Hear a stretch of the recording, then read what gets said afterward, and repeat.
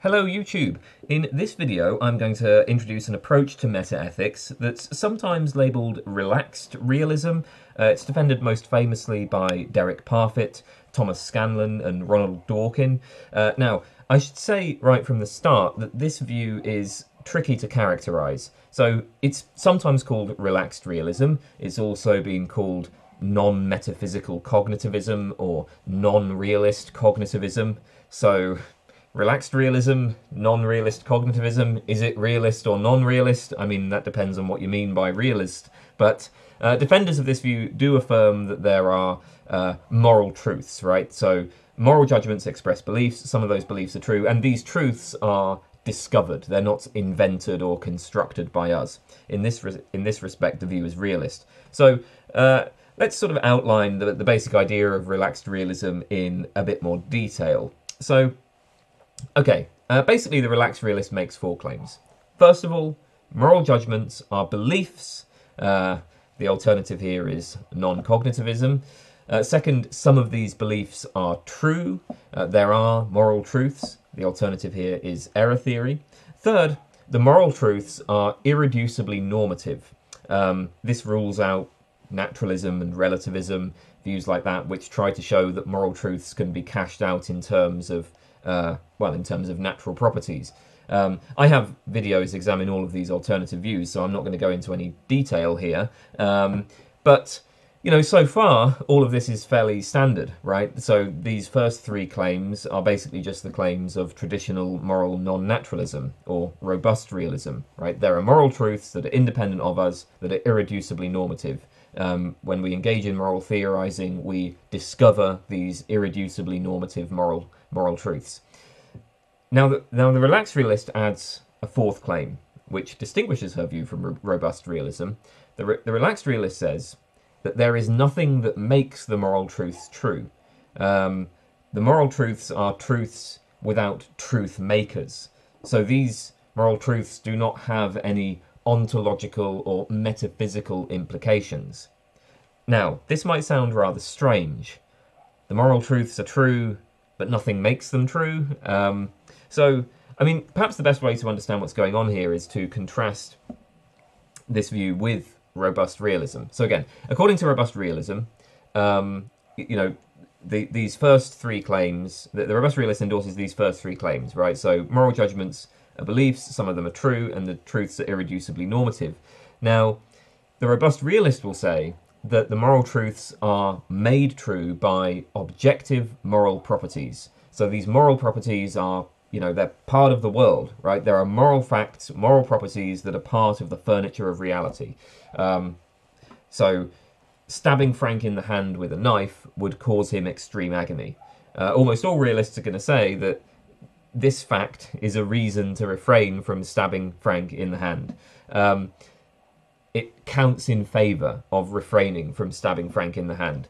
On the robust realist view, this reason is a property in the world. It's not a natural property, it's not the sort of property that is studied by the sciences, but it exists. So reasons for action, these are, genuine properties out there. They can't be observed or detected with scientific instruments. They don't have causal powers. I mean, I can observe that stabbing causes pain, or at least I can observe the causal effects of pain on people's behaviour. Maybe if I use something like an fMRI machine, I could observe the changing brain states associated with being stabbed. But no matter how many stabbings I observe, no matter how many instruments I use, I'm never going to detect the wrongness of stabbing. I'm never going to detect the fact that the pain caused by stabbing is a reason to refrain from stabbing. So reasons for action are a different kind of property. They're a non-natural property outside the purview of empirical science. Now, of course, this distinction between natural and non-natural properties is controversial. Different philosophers draw the line in different ways. But the basic idea is that the natural properties are those properties that can be, detected perceptually or that are postulated in empirical science. Natural properties are those properties that figure in our best explanations of the world. Moral properties don't seem to play this sort of role. So So for the robust realist, there are moral truths, and what makes these moral truths true is the non-natural moral properties. Okay, again, I mean, I have videos on moral non-naturalism, so if you want more detail, you can check those out. But this should all be, familiar to people who are, aware of metaethics. Now, the trouble with this sort of picture is that it's kind of hard to square with our modern scientific worldview. What exactly could these irreducibly normative moral properties be? As J.L. Mackie famously put it, if there were such objective properties, they would be entities or qualities or relations of a very strange sort, utterly different from anything else in the universe. So an action such as stabbing Frank's hand has a kind of not to be doneness somehow built into it. But like how? Like where does that come from? What even is that? Seems very odd. Moreover, if there were such objective moral properties, how could we know about them? The robust realist herself grants that such properties do not have any causal powers, so, our usual means for gaining knowledge about the world seem to be powerless in this context. Again, these are, familiar objections. Okay, so the relaxed realist agrees that, moral truths are irreducibly normative. She says that moral truths do not reduce to natural properties. So that's what we mean by irreducibly normative, right? Moral truths are not made true by the natural facts. So traditionally, this is thought to leave us with two options. We could say, with the error theorists like Mackie, we could say, oh, there are no moral properties, therefore there are no moral truths. All moral judgments are false because they presuppose a realm of these strange moral properties, but there are no such moral properties. The other option is to embrace robust realism. So we say there are moral properties, they're not made true by there are moral truths, the moral truths are not made true by natural properties, so there must be these irreducible moral properties, right? Fundamentally different from the sorts of properties revealed by empirical science. And then we face the task of giving an adequate metaphysical and epistemological account of such properties. So what the relaxed realist is going to try to do is find a sort of middle path between these two options. And so with that said, the distinctive claim of relaxed realism is that although some moral judgments are true, nothing makes them true. The moral truths need not be made true by anything in reality. So moral truths, they're not made true by natural properties, but neither are they made true by non-natural properties. They're not made true by anything. Relaxed realists therefore reject the idea that truths must correspond to reality. They reject the idea that for a proposition to be true is for that proposition to match some independently existing objects or entities. Or as Derek Parfit puts it, this is the idea that all truths are made true by the way in which they correctly describe how things are in some part of reality. No, says Parfit. Some propositions are true, but there are no objects or properties or relations or anything in the world that makes those propositions true. So in this respect, there's a significant difference between moral truths and truths concerning concrete objects like hands and fields and trees and particles and galaxies. If we postulate these sorts of concrete entities, then we need to show that they have causal powers, that they figure in our best explanations of what we perceive. And I mean, this is because we take it that our beliefs about these sorts of concrete entities are caused by the independent existence of those entities in the physical world. Like, why do I believe that I have two hands? Well, at least part of the explanation is that, like, there really are two objects in the world that are interacting with my perceptual systems in a particular way, and that's causing changes in my brain that produce this belief. So like light is reflected off these two objects, the light causes a pattern of activation on my retina, that information is sent to the brain, and then I recognize these two objects as hands, and then I form the belief I have two hands. And a similar kind of story can be told for most other concrete objects, in that we can trace a causal chain from the object to our belief about the object. This is not the case for moral truths. Now, of course, the moral truths are about things that occur in the spatio-temporal world. So the proposition slavery is wrong is about slavery, which is, an action that humans do. If it's true that slavery is wrong, then that must be true partly in virtue of the properties of slavery. It must be true partly in virtue of what is involved in the action of enslaving people. But the key point is that the wrongness of slavery does not exist spatio-temporally. It's not that wrongness inheres within the action of slavery in the way that greenness is a property of an apple, say. So, okay, yeah, there are moral truths, but they're not made true by anything. Does this mean that there are no moral properties, no moral facts? Well, not quite. So, according to Parfit, talk of moral properties and moral facts is perfectly acceptable, but such talk is, as he puts it, merely pleonastic. So, to say that slavery has the property of wrongness is just to say that slavery is wrong. To say that it is a fact that slavery is wrong is just to say that slavery is wrong.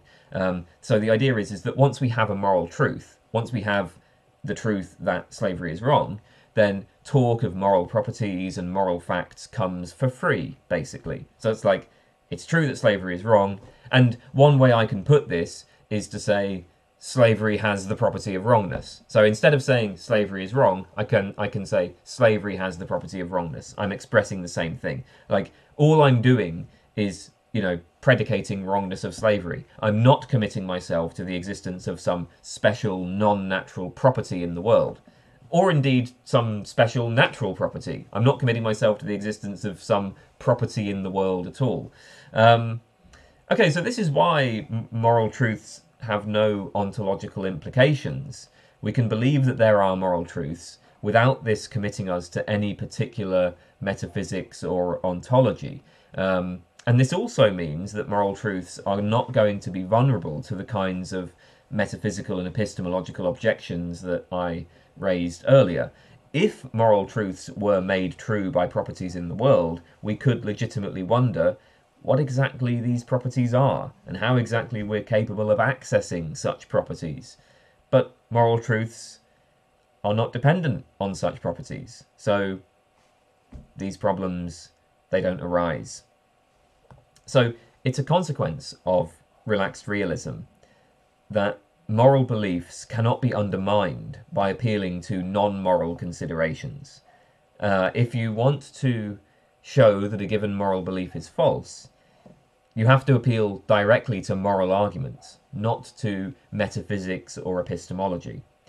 It's worth pausing a little bit to think about why this is. So consider what exactly it would mean to deny the truth of a moral proposition. Let's take a proposition like abortion is wrong. Okay, so you want to deny that this is true. Now, there are two ways that you might deny this claim. The first way is you could present moral arguments. You could engage in first-order moral theorizing. You might present something like Judith Jarvis Thompson's violinist argument, or you might argue that only persons have a right to life and the fetus does not have properties sufficient to be a person. When you present such arguments, you are speaking from within the moral point of view. So, it's like, okay, you're sort of saying, no, abortion isn't wrong, it's permissible. You're making a moral claim. So when you deny that abortion is wrong, in this fashion, you are making a moral claim. You're asserting an alternative moral position. Okay, a second way to approach it is you can detach from the moral point of view.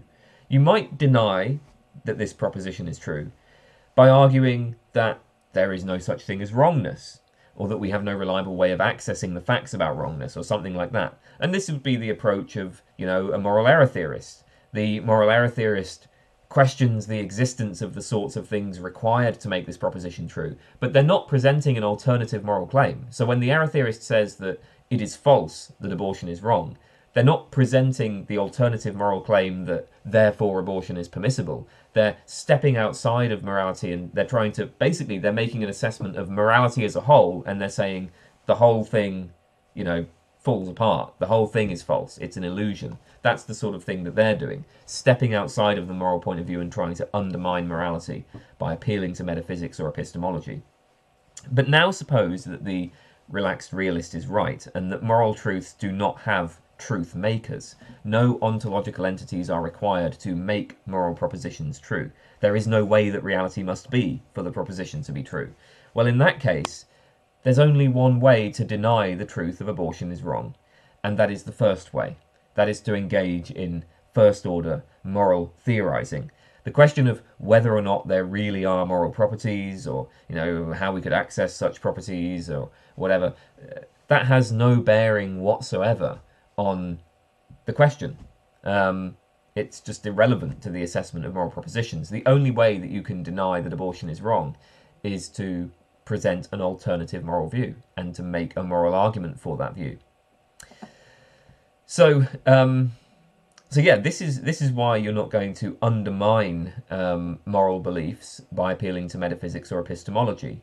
Now, I suppose one worry about this is we might still be kind of undermining moral beliefs in a different sense, in that this might lead to a kind of relativism. So think about the kind of relativist who says that abortion is wrong is true for me but not for you, or that abortion is wrong is true relative to some societies but not to others. It's true relative to the United Kingdom, but it's not true relative to the society in the southern US or something like that. In some sense, we decide what the moral truths are. The moral truths are invented, not discovered. Now, if you're a robust realist, you have a pretty straightforward answer to the relativist. You can say, well, look, there are independent moral properties to which the moral judgments of any person or society can correspond or fail to correspond. So, one reason why we might want to postulate moral properties is to capture the idea that moral truths are something we discover. It's like they're out there and we can be right or wrong about them.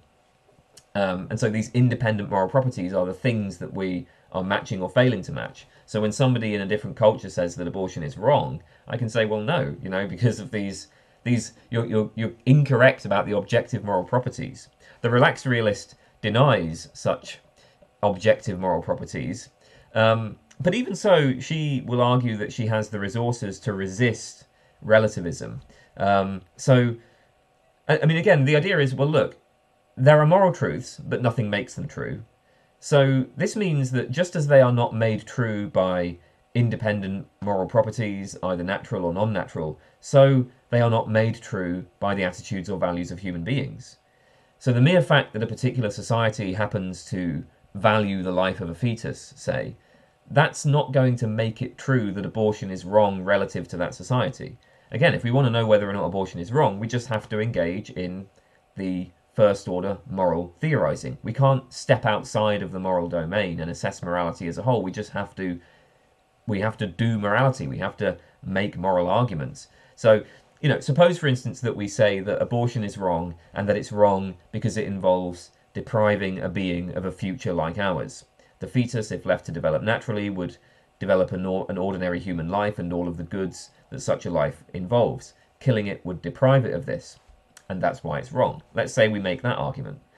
Well, if this argument is right, then it's going to be true regardless of what society we're talking about.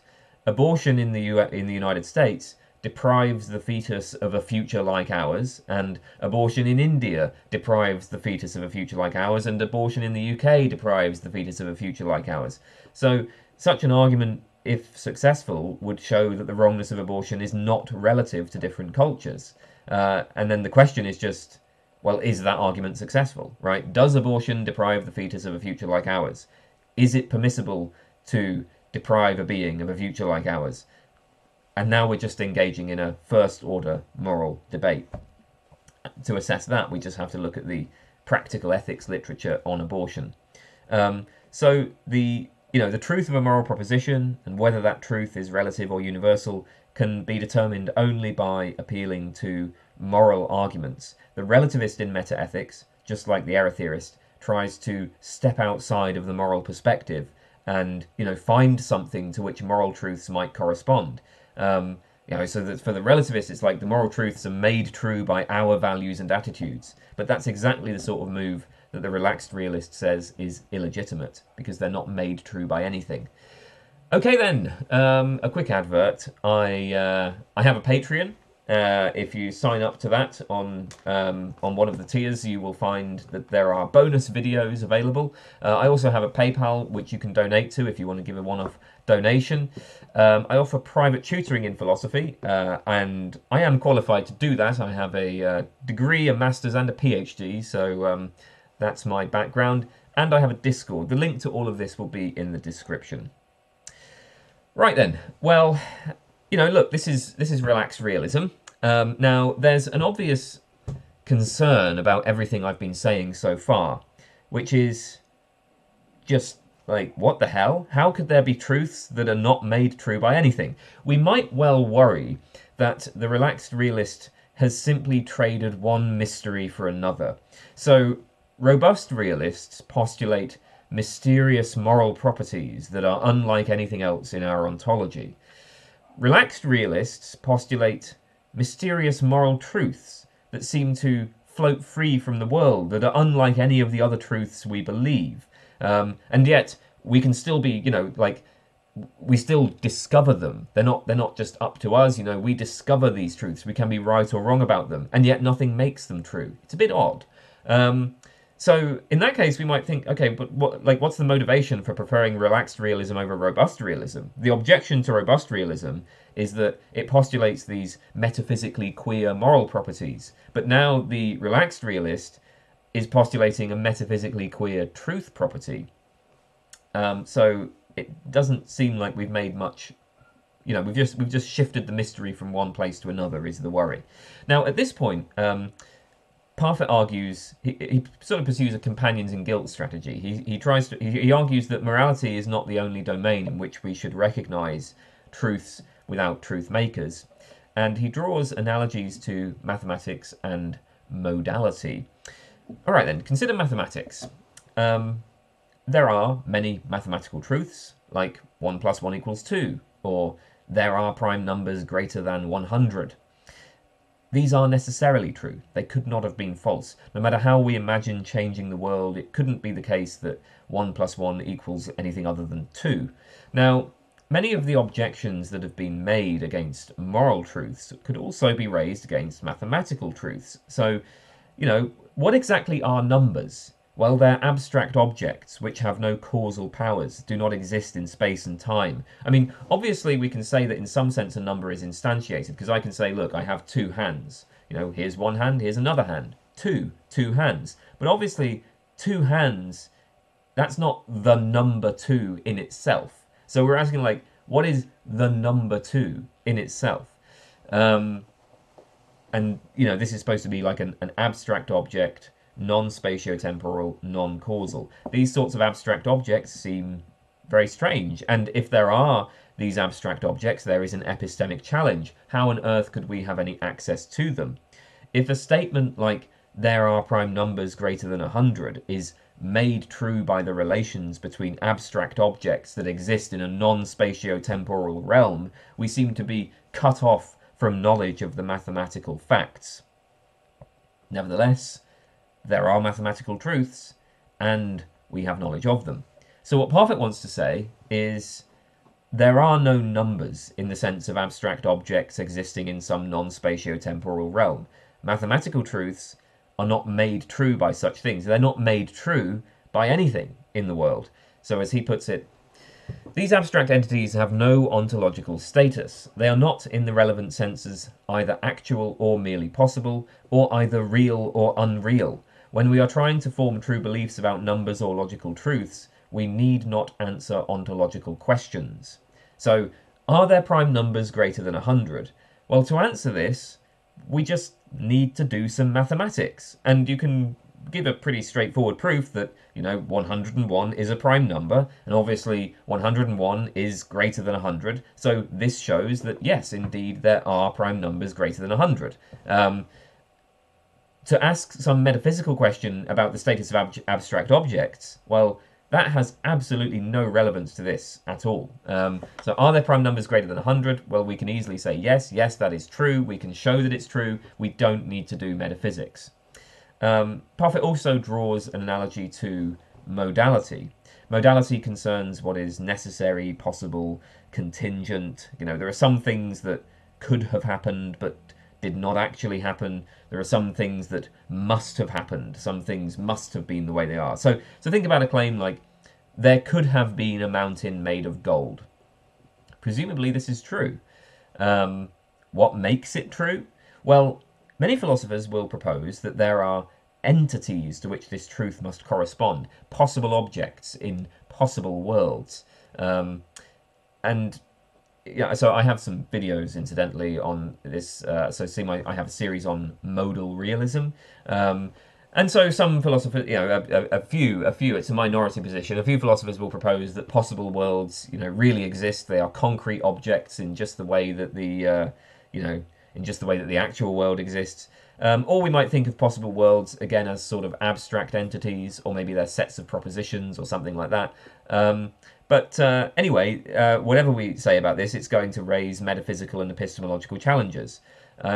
Because it doesn't seem like I could have, I don't have any interaction with or access to these possible worlds. I mean, I know that there could have been a golden mountain. I'm even able to work out quite specific properties of the golden mountain. So I can work out, we would be able to work out, for instance, that a golden mountain as large as Everest would have a particular mass, and you could work that out based on the properties of gold.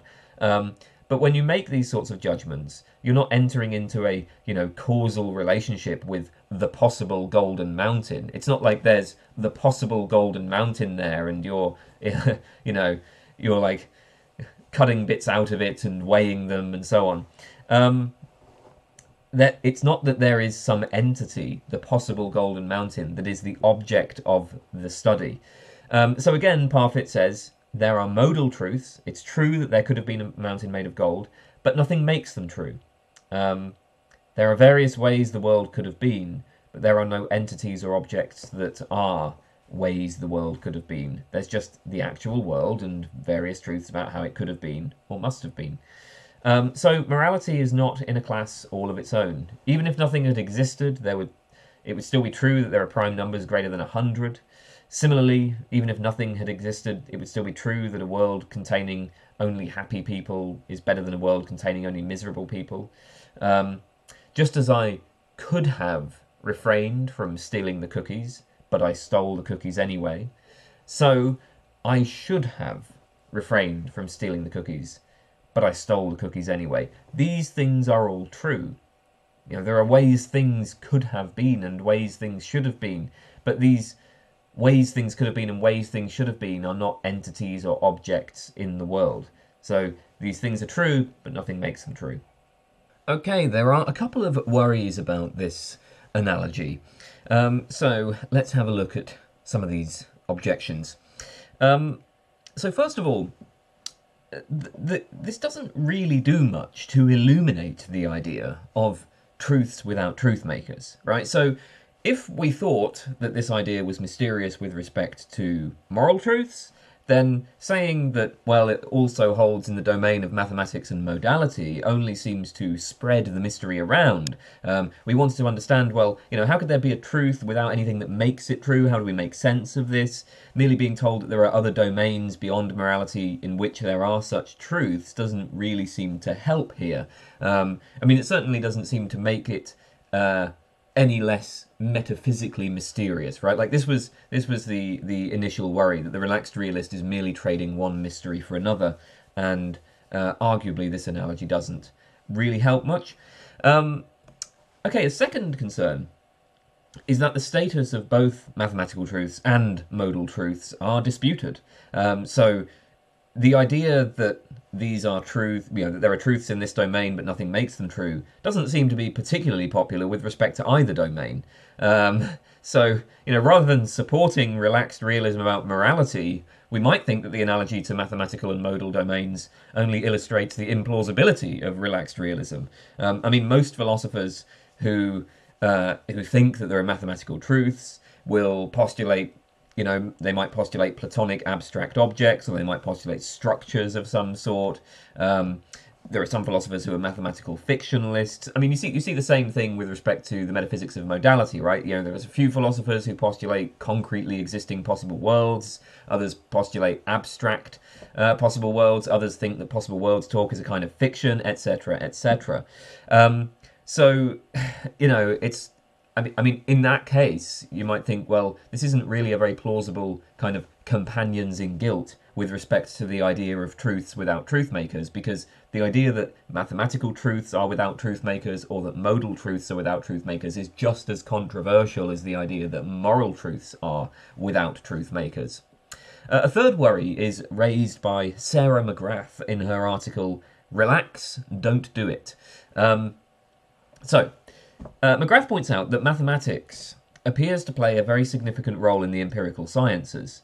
In fact, one of the standard arguments for the idea that there are mathematical truths is the Quine-Putnam indispensability argument, which goes basically as follows. It says, we ought to believe in whatever entities play an indispensable role in our best empirical theories. Mathematical entities play an indispensable role in our best empirical theories, so we ought to believe in mathematical entities. It's basically just a kind of inference to the best explanation, where it's like, well, we believe our best scientific theories, and part of what it is to believe those theories is to believe whatever those theories are, whatever entities they quantify over. And indeed, those theories will postulate mathematical entities, like numbers and sets. So I talk about this in my video on mathematical Platonism. But the point is we're appealing to the incredible success of mathematics within the sciences to defend the idea that there are mathematical truths. There are, of course, plenty of objections to this sort of argument, but the point to notice for our purposes is that there seems to be a disanalogy between mathematics and morality here, because actually mathematical facts do figure in our best explanations of empirical phenomena. So, why do we believe that there are mathematical truths? Part of the answer might be to do with the role that mathematics plays in empirical theorizing. And the same point can be made for modality, because our best scientific theories will appeal to counterfactual scenarios. Scientists regularly idealize. They will postulate models that have ideal gases, frictionless planes, infinite populations, oceans with infinite depth, and so on. And this seems to involve counterfactual reasoning, right? You're reasoning about alternative possibilities. So we could give a similar indispensability argument for modal truths, along the same lines as the Quine-Putnam argument for mathematical realism. Again, plenty of objections to such an argument. The point is just, there may not be such a strong analogy between mathematics and modality on the one hand and morality on the other, as the relaxed realist requires. For the relaxed realist, moral truths are supposed to be fundamentally different from the sorts of properties that are studied in the empirical sciences. This is where the relaxed realist departs from naturalism. So truths without truth makers, these moral truths without truth makers, they are of a different class. There are truth makers for the truths unveiled by the sciences, namely the objects and events in the concrete physical world. But, it turns out that actually scientific theories, prima facie, quantify over mathematical and modal properties. If the moral truths are in fact fundamentally different from these sorts of from these other truths, then, the fact that basically it suggests perhaps that the prospects for sort of naturalizing mathematics, naturalizing modality, are brighter than for naturalizing morality. In any case, there is a relevant disanalogy between these domains. Okay, so the idea that there are moral truths, but that nothing makes them true, is puzzling. Now, of course, the mere fact that something is puzzling is perhaps not really an objection, but I'm going to pronounce this name incorrectly. Jussi Sukanen, in the article Non-Realist Cognitivism, Truth and Objectivity, examines the relaxed realist account of truth in more detail, and he argues that there really is no theory of truth. There is no account of truth that is going to be suitable for a relaxed realist. So, if we claim that there are moral truths, but that nothing makes them true, this of course invites the question, well, what exactly is the difference between the true moral propositions and the false ones? And Sukhonen explores this by asking what theory of truth is available to the relaxed realist. I'm currently doing a video series on different theories of truth, yeah, I'll link some of those videos in the comments. Anyway, the standard theory of truth, most popular theory, is the correspondence theory. According to correspondence theory, P is true just in case P corresponds to or matches some state of affairs in the world. So, the cat is on the mat is true just in case there is an object picked out by the term cat, an object picked out by the term mat, and those objects are related in the way that the proposition describes. Now, clearly, the relaxed realist cannot accept correspondence theory, at least not with respect to moral truths. So, it's true that slavery is wrong. Slavery picks out something in the world, but wrongness does not. The truth that slavery is wrong does not correspond to anything, any natural property or non-natural property. So, correspondence theory is off the table for the relaxed realist. Well, another very popular approach to truth is the deflationary theory. There are a bunch of different versions of deflationism, but the basic idea of deflationism is that truth is not a genuine property, it's not a substantive property, not an explanatory property. There's different ways of putting it, but basically the thought is, look, to say that P is true is equivalent to just saying P. So the essence of truth is what's sometimes known as the equivalence schema. The proposition P is true if and only if P. Right? So if P is true, then P, and if P, then P is true. That is the essence of truth. And the truth predicate plays an important linguistic role. For example, when you say something that I agree with, I can express my agreement by just saying, that's true, rather than repeating what you said.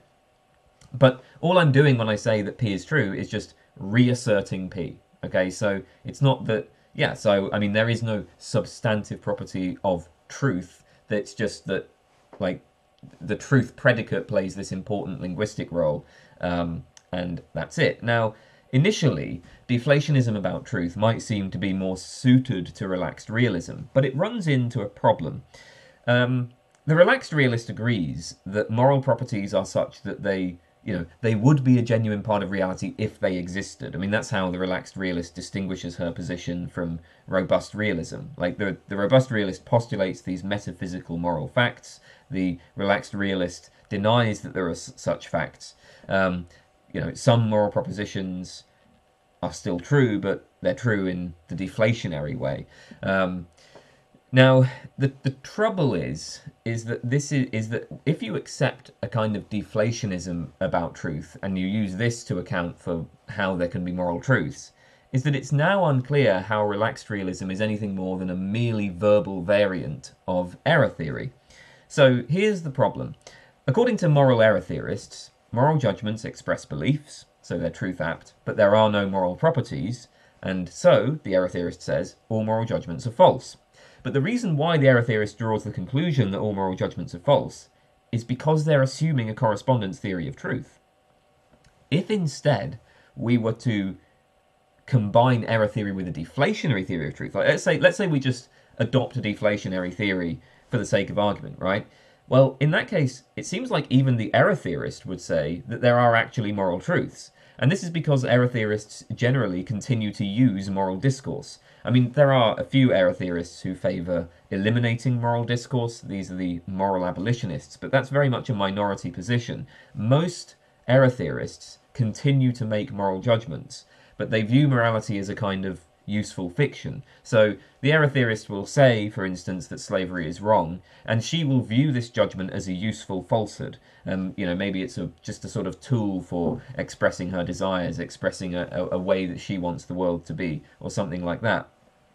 But the point is, the error theorist continues to say, she continues to think and to say sentences like slavery is wrong. She continues to, make the judgment that slavery is wrong. And she thinks that's fine. She thinks it's perfectly appropriate, right? There are, she would say, yeah, there's perfectly good reason to continue making this judgment. It's perfectly appropriate to continue making this judgment, and she will defend that claim.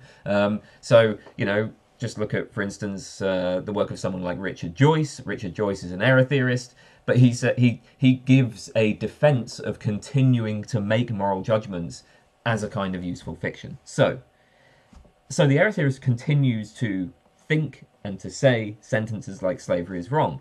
But if we then adopt a deflationary theory of truth, it looks like, well, in that case, the error theorist is going to say that, yeah, I mean, in that sense, in the deflationary sense, sure, slavery is wrong is true. If P is true just means P, if all that I'm doing when I say that P is true is just, reasserting P, then, okay, well, given that I think it's perfectly appropriate to judge that slavery is wrong, I'm going to think it's perfectly appropriate to judge that it is true that slavery is wrong. So the situation is this. Relaxed realists and error theorists agree that moral judgments express beliefs. They agree that there are no moral properties in reality. There's no moral properties out there in the world, and so they agree that moral judgments are not made true by such moral properties. They agree that moral judgments are not made true by anything, but they both continue to make moral judgments. So the difference here, the only difference, it seems, is that the relaxed realists will say, well, some of these moral judgments are true, whereas the error theorist will say all moral judgments are false, but some of them are useful falsehoods. But if we adopt a deflationary theory of truth, it's not clear how we can make this distinction anymore, because on a deflationary theory of truth, to say that a moral judgment is true is to do nothing more than to just make that moral judgment. So the relaxed realist and the error theorists can agree that a moral judgment is true in the deflationary sense. They both deny that it's true in the sense of corresponding with reality. So now it's just... So the worry is, okay, it's unclear now what the distinction is supposed to be between the relaxed realist and the error theorist, or at least the error theorist who continues to use moral discourse. So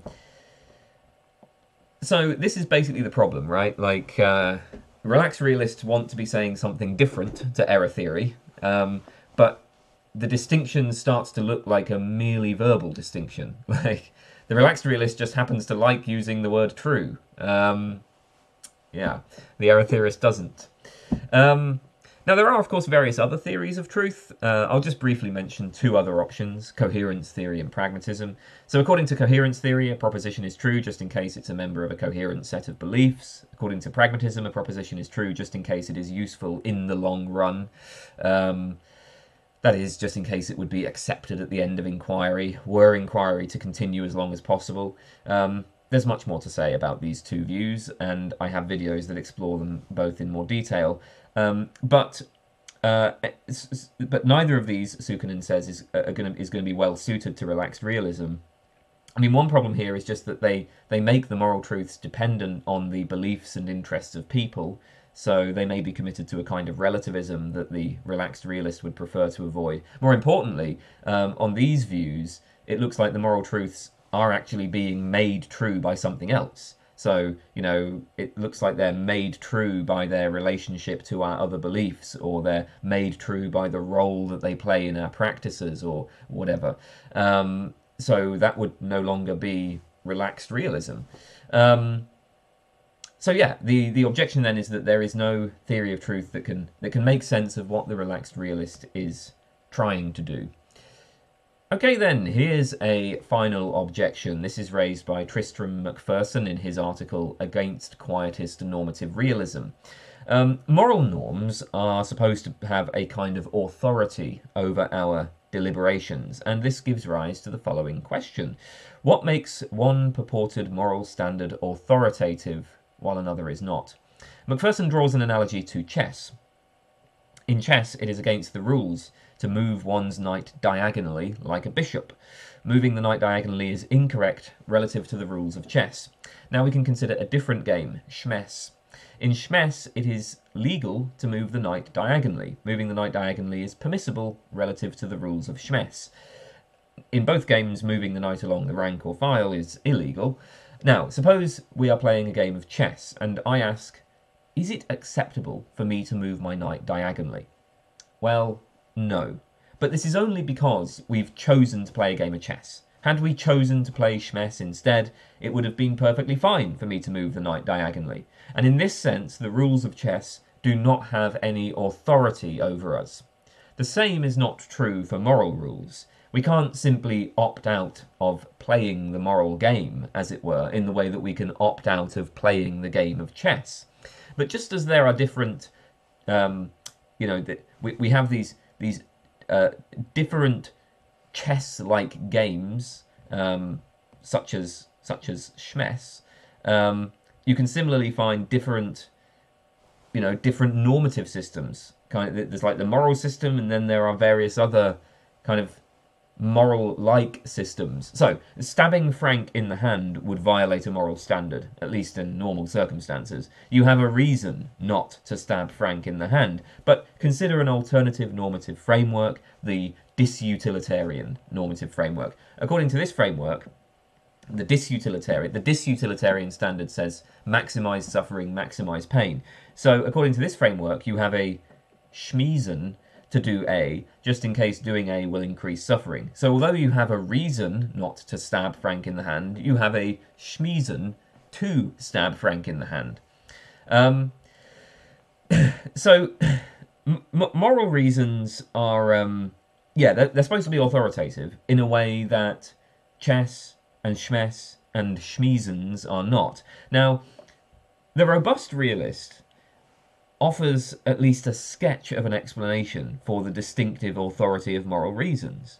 What makes moral reasons special is that they correspond to these objective, non-natural properties. Obviously, the relaxed realist can't say this. So the challenge is to distinguish authoritative normativity from, the merely sort of formal normativity that any rule-based system will have. And there are three conditions on a successful relaxed realist explanation, according to Macpherson. So, first of all, the moral norms need to be shown to have some feature F that explains their authority over us. Second, F must not be shared with any alternative normative system, like the disutilitarian Schmiesens standard. And third, F cannot be cashed out in metaphysical terms. We're not proposing some metaphysical grounding of morality, because that would be to abandon relaxed realism for robust realism. So F has to be internal to the moral system. Recall the relaxed realist's argument that a moral belief can only be justified or undermined by giving moral considerations, by reasoning within the moral framework. So F must be found within the moral framework itself. It can't be some external property to which that framework corresponds. Now, the trouble is, this looks like a very high bar to meet. We need to find some asymmetry between moral reasons and disutilitarian schmiesens. This must be based on a feature of the moral standard that is not shared with other standards like the disutilitarian schmiesens standard, and that is internal to the moral standard. The worry is that for anything that we take to be internal to the moral standard, it seems like we're going to be able to find a parallel in other standards, like the Schmiesens standard. For example, we might say that the authority of the moral standard arises from the fact that we can make mistakes with respect to this standard. Relative to the moral standard, it would be a mistake to say that, the fact that stabbing Frank in the hand causes pain is a reason to stab Frank in the hand. That's totally true. Obviously, that's an error, right? The fact that stabbing Frank in the hand, the fact that this causes pain is a reason to do it. No, that's a mistake relative to the moral standard. But then the same can be said for any other standard. So, relative to the Schmiesens standard, it is a mistake to say that the fact that stabbing Frank in the hand causes pain is a reason to refrain from stabbing Frank in the hand. According to the reason standard, no. The fact that stabbing Frank in the hand causes pain, they would take that to, be a reason, or you could even say schmiesen, to do it. So, you can similarly find errors relative to other sorts of standards, right? If I say the fact that stabbing Frank causes pain is a schmeezen not to stab Frank, then that would be an error relative to the schmeezen's standard. Similarly, relative to the rules of chess, it's a mistake to move one's knight diagonally, etc., etc. So, you know, that. So the point is, yeah, I mean, this is just maybe a way of sort of laying down a challenge to the relaxed realist, which is to say, okay, give us an explanation of the authority of morality that meets these three conditions. That's what we need. And that's a, you know, like I said, a tricky bar to meet. But then, you know, maybe, look, sometimes people, philosophers can fulfill these tricky tasks. So maybe this isn't so much a problem, but it is a challenge. Okay then, I think that's enough for this video. We will leave it there. I hope that made sense. I think relaxed realism is a tricky one to talk about. I really tried to make this accessible, but I think there's so much. I don't think I succeeded. You know, I have to say I wasn't happy with this video. You know, I always, you know, try to make it so that it's accessible to the sort of educated layperson, as it were, and it's not assuming too much background. But I don't think that this video achieved that. It's in order to even kind of put relaxed realism on the table, you sort of have to explain various other metaethical views in so much detail, which of course I didn't do here. And I suppose also it's a new position. It's a relatively new position. It hasn't perhaps been as well worked out as some of the other options. So I found this one a tricky one to write. Anyway, I will leave that there. Bye, everybody.